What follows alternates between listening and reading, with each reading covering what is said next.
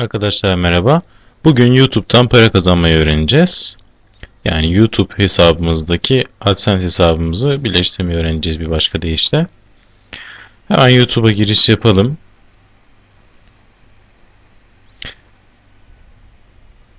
Evet. YouTube her zaman için görünümünü değiştiriyor. Çok sık değiştiriyor bu aralar. Bu videodaki gibi değilse yine de adımlar hemen hemen aynı oluyor. Yani çok fazla bir değişiklik olmuyor. Şu YouTube ayarlarını burada değilse başka bir yerde göreceksiniz. Daha önceden farklı bir yerdeydi ama yine de YouTube ayarları bölümüne geldik. Evet, burada genel bakış bölümünde ne diyelim? Ek özellikleri görüntüleyin diyelim. Evet. Bakın burada ne diyor? Para kazanma diyor. Gördüğünüz gibi ışık yanmıyor. Pasif. Başvurun diyor. Ben burada başvuruna direkt basarsam ve başvuru işlemini gerçekleştirirsem şöyle bir göstereyim hatta. Bakın gördüğünüz gibi bir form falan dolduracağım. İşte hani e, programa uygun olup olmadığını belirlememize yardımcı olacak bilgileri sağlayın diyor. Buraya epey bir şeyler yazmak zorunda falan kalacağım. Yani Türkiye'deki kullanıcılara bu program için birazcık uğraştırmak istiyorlar. Böyle yapmayacağız. Nasıl yapacağız? Gelişmişe tıklayacağım sol taraftan. Ülke Türkiye. Bunu değiştireceğim. Ne yapalım? İngiltere yapalım. İngiltere yaptık. Kanal anahtar kelimeleri diyor.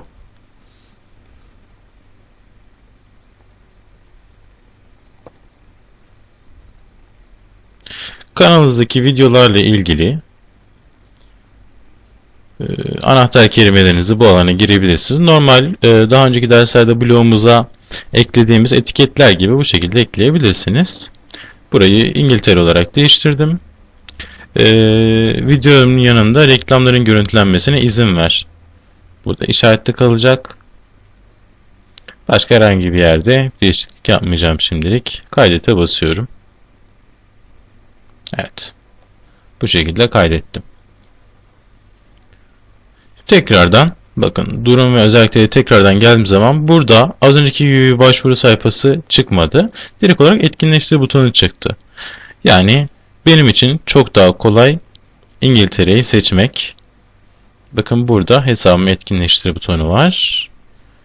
Evet, şartları kabul ediyorum.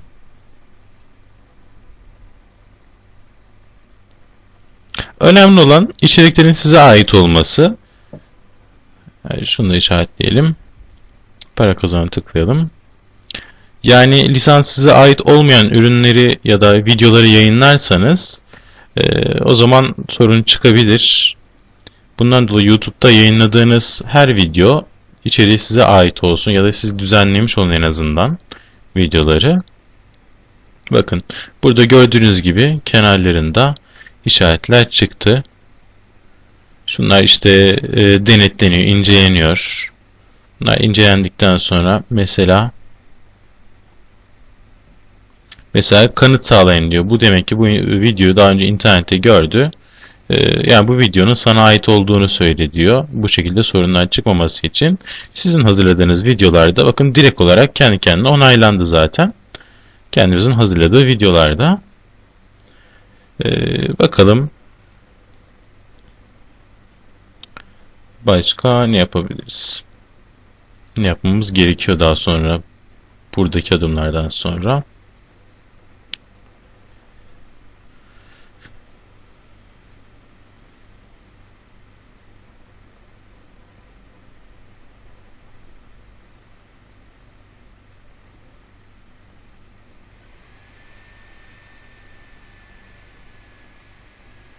Buraya bir tıklayalım mesela. Evet. Burada bakın şu temel bilgilerden sonra şurada para kazanma butonu oluştu. Bunları aktifleştirirseniz videonuz içerisinde reklamlar yayınlanmaya başlayacaktır. Reklamları tıklayanlardan para kazanmaya başlayacaksınız. Tekrar şuradan YouTube ayarlarına geleyim. Ek özellikleri görüntüleyeyim. Evet. Para kazanmaya tekrar geldim. Ödemem nasıl yapılacak? Buna tıkladım. Bu ödemem nasıl yapılacak? Mesela YouTube'un bir önceki sürümünde şurada direkt olarak bunun altında çıkıyordu. Oraya tıklıyorduk. Orada yoksa buradadır. Yani çok fazla değişen bir şey olmuyor. Evet.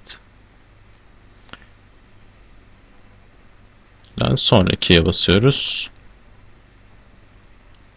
Evet, şimdi bizim normal reklam platformumuz olan adsense ile bağlantı gerçekleştireceğiz. Yani blogumuz için daha önceden reklam başvurusu yaptığımız, onaylattığımız adsense hesabımız varsa direkt olarak burada evet bu adsense hesabını kullanmak istiyorum'a tıklayacağız. Ama daha önce bir blogunuz için ya da bir web siteniz için adsense'e başvurmadıysanız o zaman yeni bir Google hesabıyla başvuru yapmanız gerekiyor. Benim zaten blogumda adsense reklamları gösteriyorum. Bu yüzden buraya tıklıyorum. Evet. Şu adreste reklamları yayınlayacağım. Bu şekilde direkt olarak çıktı. İçerikleri değiştirme yapmıyoruz. Çünkü orada İngilizceyi seçmiştik biz zaten. İngiltere'yi seçmiştik. Evet. Hesabım etkinleştirildi. Bundan sonra artık videolarımda, kendime ait olan videolarda reklamlar yayınlanacak ve ben bunlardan da para kazanacağım. Gördüğünüz gibi burada da ışık yandı. Artık etkin para kazanma. Çok kısa bir video oldu. Size için faydalı olacağını umuyorum. Sadece yani bloglarınızdan değil, bloglarınızdaki makalelerinizden değil, aynı zamanda bloglarınız için oluşturduğunuz videolardan da para kazanmanız mümkün.